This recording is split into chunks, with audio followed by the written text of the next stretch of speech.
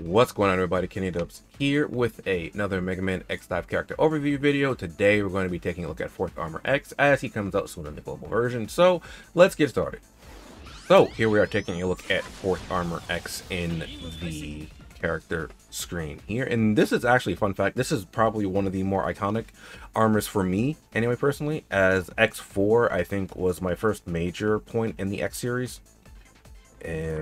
But not to get too far into that. So first up, we have Stock Charge Shot. Shoot an energy round to inflict about 20 damage, 20% attack damage to the target. Can be charged to unleash a more powerful round. At full charge, it casts 4 charge shots. It casts charge shots 4 in total. That deals 6 times the amount of damage. So just like in X4, when you charge this up, you have the option of stocking 4 charge shots and then shooting them kind of at your leisure, which is pretty cool there. So first up, for the modifier chips, we have mobility, reduce prep time by 20%, which is always great. Accelerate charge, the time required to reach maximum charge reduced by 25%. Again, really great there. And finally, we have All Out Barrage, and I like the name of this one.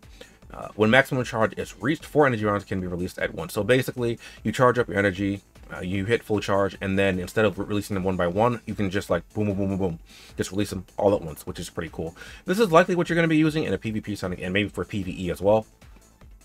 You can really, I think you can get away with any of these, to be quite honest, in either game mode. I think this is the best though, because this allows you to essentially just burst damage down the opposition, and with something later on you'll see why I like this a lot more. Next up, we have the Nova Strike. Consume all armor energy rushing forward and dealing about 400% attack damage. Rush to damage to all targets in its path without taking damage during use. Armor energy is obtained as time passes and one attack. So here we have built-in showtime. Sorry about that. I forgot for a moment what it was called, which is very, very nice there. And for the modifier chips here, we have energy conservation, reduce armor energy consumption by 20%, which is pretty nice. Armor improvement, increase the natural recovery speed of armor energy by 40%, which isn't bad. And then we have power increase damage multiplied by 20%, but the natural recovery rate of armor energy is reduced by 50%.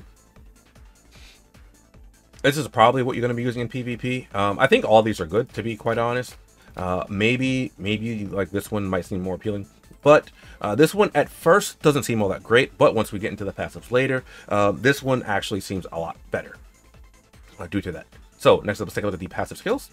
First up, we have Destroy Armor. When hitting a target with maximum charge, the attack will apply defense weakened state to the target, or as I like to call it, defense crush, and increase damage taken by 7.5%, stacked up to 4 times. So stacked up to 4 times, as you can see, hitting with a maximum charge. So if you unleash all 4 of your charge shots at once, you get this fully stacked up, and you can just amplify damage like that. So that's very, very nice there. That's one of the reasons why I like the, you know, the, I forgot what it's called. What's it called? All Out Barrage there. It's pretty nice. Armor protection, reduce damage taken by 10%. Always nice to have. 10% is a little bit on the lower side, but we have more mitigation coming along in his kit as well. Next up, we have Energy Absorb. When you hit a target with maximum charge, increase armor energy. Now, for those of you that are familiar with Second Armor X, you know that this is actually game-changing for a unit that gains armor energy to have.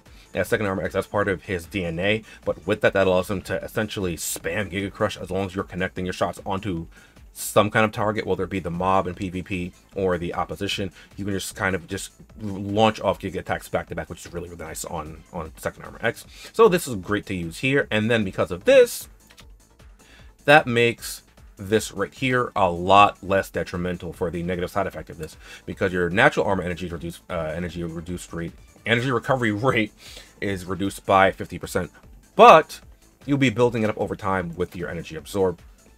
And because you have access to your All-Out Barrage on top of your Destroy Armor, you're going to be racking it up pretty quickly. The Destroy Armor actually doesn't really do anything in terms of energy absorption, but with the All-Out Barrage, you're going to gain it a lot faster because you'll be shooting all your shots at once, essentially. Next up, we have Buster Mastery. I like this. Just inherent weapon mastery, which is good damage amplification as long as you're using a Buster, which is fantastic there. And then finally, we have Armor Enhance, and I kind of like this passive quite a bit. When armor energy is 50% or more, reduce damage taken by 20%. So inherently, you have up to 30% damage reduction, and we already know how good that is. Characters like Zero and Nightmare in the global version, or Dark Mega Man EXE have that inherently just for existing. It's a little bit different on 4th Armor X because you have to have over 50% armor energy. but keeping armor energy above 50% shouldn't be too hard to do, as you recover it naturally over time and with energy absorb as well. So it shouldn't be that big of a deal to keep it up, as long as, like, again, as long as you're hitting something relevant with it, whether it be targets in PvP, targets in PvE. Or I say targets, I meant mobs, or, you know, the other player in PvP. You know, just as long as you're hitting something that damage register.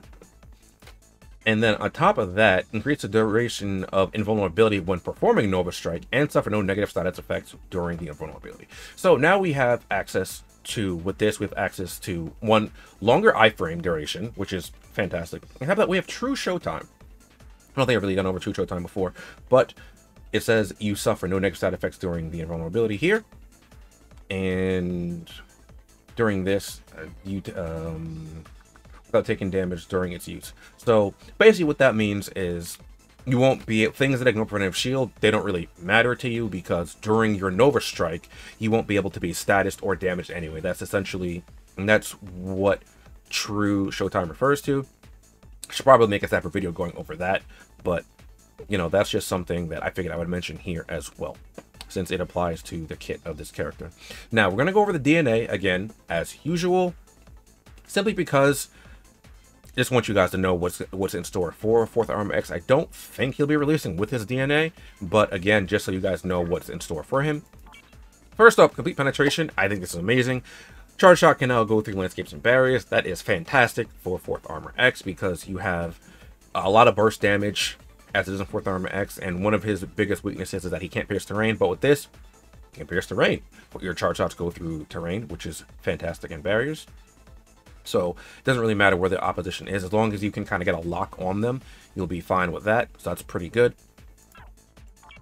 Next up, we have Nova Shield. When using Nova Strike, you gain a shield that can withstand 105% attack damage. That's actually a pretty strong shield there. And then increase the effective enemy absorb by 50%. So now when you hit a target with your fully charged shot, you're going to be gaining energy at a much faster rate, because this increases by 50%. So again, that one chip, the modifier chip that says the third one that reduces your natural recovery rate by 50%, again, that's really offset by the rest of his kit. So that one is a lot less detrimental than it seems for the negative side effect. And then this one here, I spoke about this in my character preview. The maximum shot can penetrate one extra target, and the damage after penetration was 25%. I'm like, sure, I guess that's okay. This is more for PvE than for PvP, so I'm just like, that's okay. And then the range increased by 40%. This part I really like. The first part, because I don't really care all that much about the PvE side of things in terms of defeating enemies all that much. Though the penetration can be helpful during that, it's just not that great in PvP, where if it doesn't ricochet or anything, the penetration doesn't really do all that much. You might be able to do some cheeky things though, possibly with it. You might be able to sneak in some damage, as you might have hit like a summoned enemy or something like that, or just penetrate through one of the mobs that is there. So you might get in some cheeky damage like that. Other than that, I don't think the actual penetration damage is that worthwhile, but the range is pretty nice.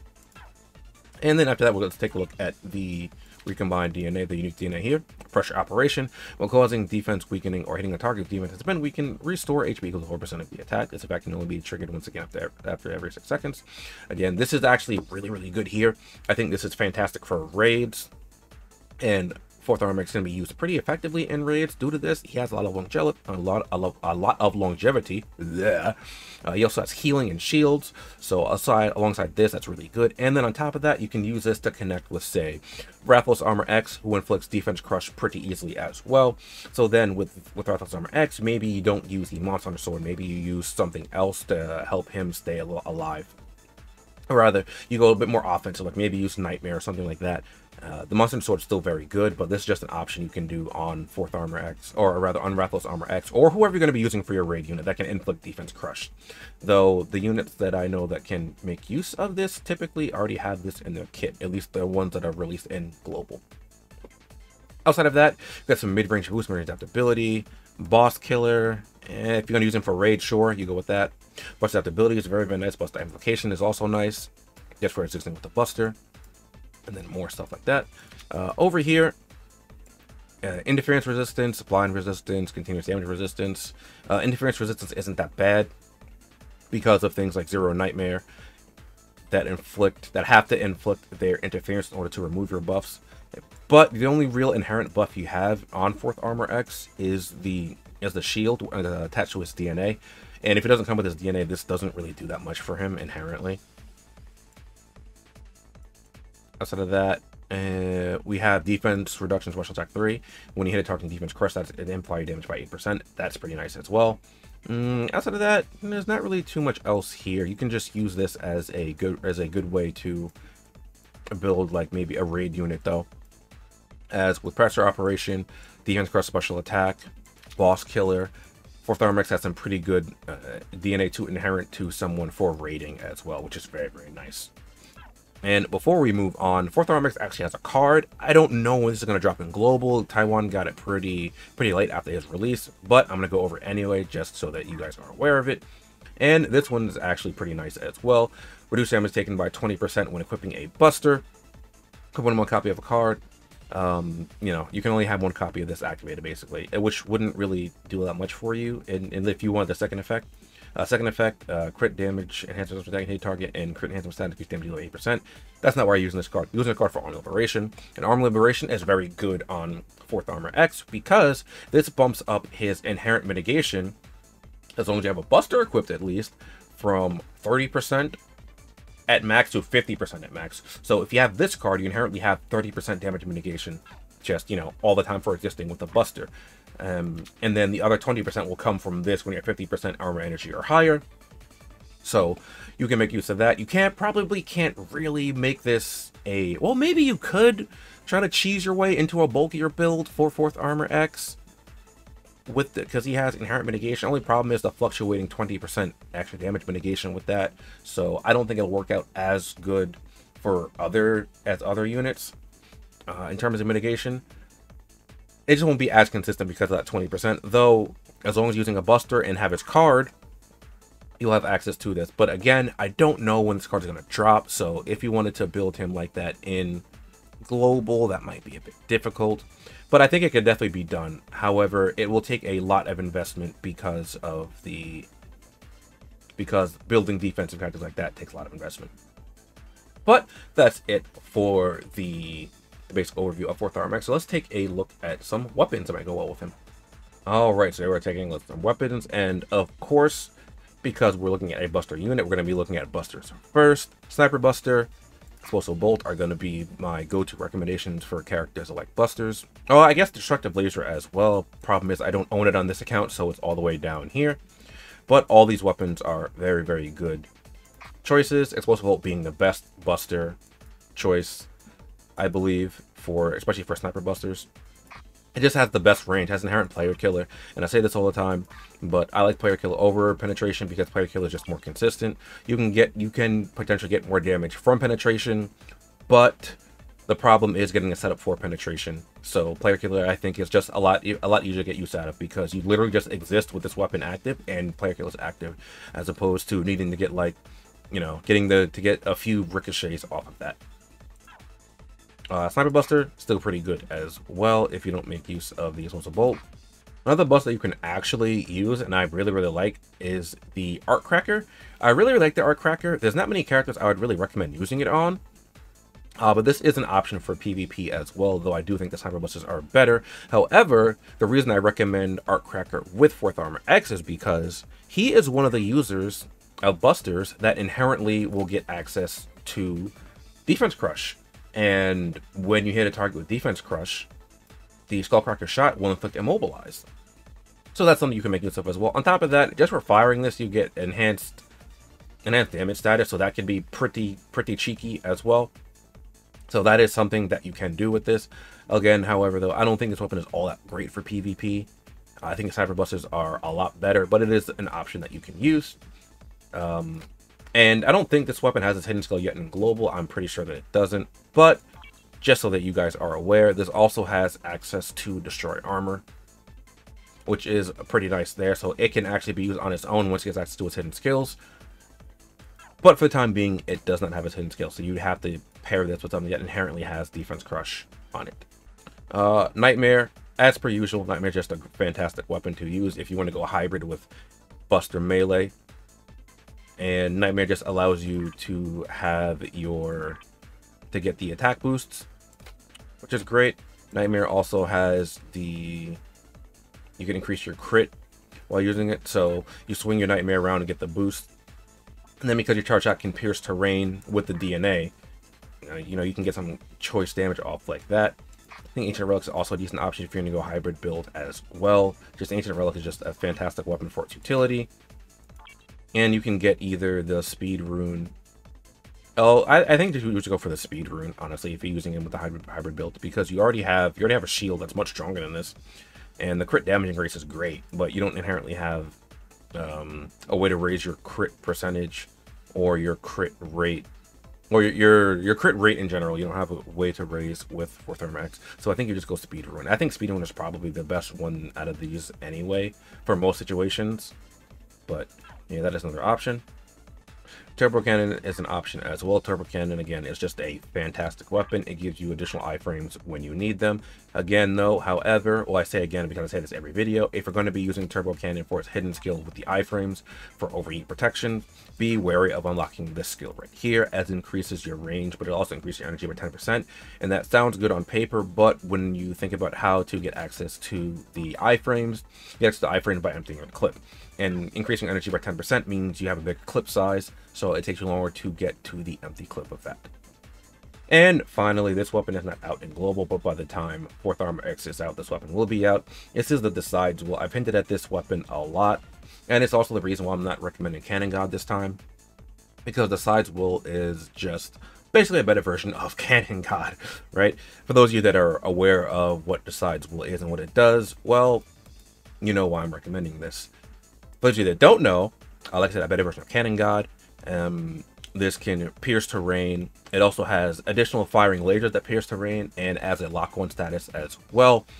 So the target will be marked and the lasers will deal more damage. It also has, just has decent damage. It does 50% of your attack per target, but it also can penetrate all targets on this path. And on top of that, the weapon will still auto-aim even in a state of confusion or automatic aim is turned off in the settings. So regardless of what you do, Decides will auto-aim and will target still regardless, even through confusion, right? That's actually insane that you can't disable the auto-aim for this weapon, right? Even with the status that's supposed to disable that. So this weapon is great. Not really much else to say about it. I haven't gone over this weapon in detail though, so that would be for another video, possibly the same day that I upload the event. But I think that will be it for the weapon. So let's go ahead and take a look at some cards that will pair well with Fourth Armor X. Alright, so kind of in general, you could go with your generic things to help out Fourth Armor X. Now, the generic things, for those of you who might be new or just don't know what I mean by generic things: Player Killer, that's generic. Amplification for the weapon type you're using. And cards that have things associated with those are the Akuma card. It has access to a different variant of Player Killer.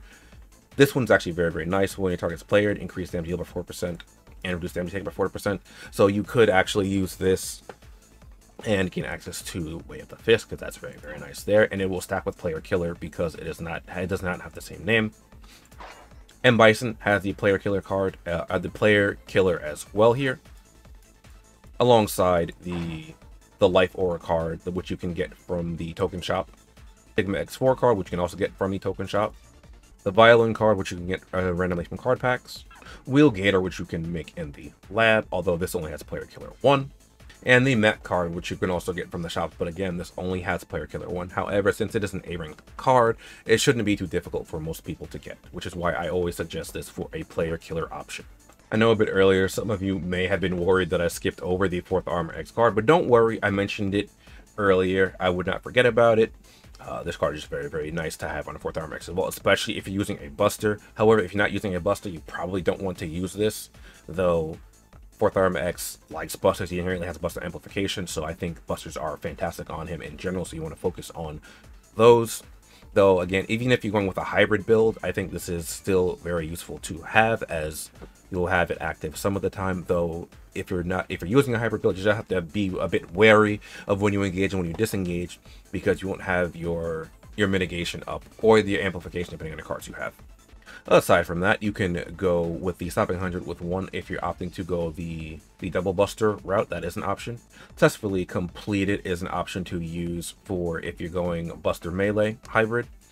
And of course, I could not forget to mention if you're going buster melee option, the best option is the Elite Hunter card, as it not only stacks with itself, it's fairly easy to get. I say fairly easy because it does require a little bit of RNG. However, you can get this card from your guild, and like I mentioned, it stacks with itself. So you have a 5-star copy right here, like this one, and I get 10% damage amplification, 10% damage mitigation. And then if I put one that's less than 5 stars, I get another 8% damage and 8% damage mitigation as well. So that's just 18% for just kind of existing as it is. Problem with that is you need a red card afterwards. So Excess Memories does provide a decent option to combo with them as well as Buster Amp 3. Though again, you just have to kind of be wary that this is only going to be active when you have your Buster active. So the X and Zero card pairs very well with the Elite Hunters. That is a red card, gives you more access to mitigation through Buster adaptability and adverse amplification as well. Though you're probably basically using this for Buster adaptability and that it's a red card. If you're looking for a more budget double amplification for a double Buster, you can use the Bitter Struggle card, which can also be obtained from the guild. If you do want to opt to go the more bulkier defensive route with 4th Armor X, let's try to see how that goes. Again, I'm not too sure if you really want to do that, but Player Sentinel would be an option for things you want to have packed in there. Although you can get that with your inherited DNA instead, so you don't have to put that in the cards. Same with actually the double amplification, double mitigations for things like that as well. Okay, and you can also try to tech in maybe defense, reduction, special attack. I mentioned this in the DNA as well, but this is something you could put in on your cards. Tailshire was the only card I could really find as I was looking through my cards for a little while and I couldn't find anything else, but this is something I did want to mention here. Again, that's if you don't put it in your DNA, and then if you do, you just have to make sure that they aren't the same name. So if I put defense, reduction, special attack 3 in my DNA and the 4 slot, I could stack that with this defense, reduction, special attack 1 right here. As long as I don't have another defense special, the reduction special attack 1 somewhere else on the 4th Armor X or on the character I'm putting them on in general. Alright, I think that will be it for 4th Armor X. I'm excited for this character. I will be pulling on his banner, but I won't be pulling directly for 4th Armor X. I will be pulling for the Decide's Will, as that is the big win on that banner for most players. Though some people will be pulling for 4th Armor X, but regardless of which one you're pulling for, good luck to those of you pulling on the banner. And then real quick before we end off this video, I want to give a shout out to my patrons and my YouTube subscribers and my YouTube channel members for continuing to support me, allowing me to do what I do. If you'd like to become a patron or become a YouTube channel member, you can find information on how to do that down below the video, and I will catch you guys next time. Later.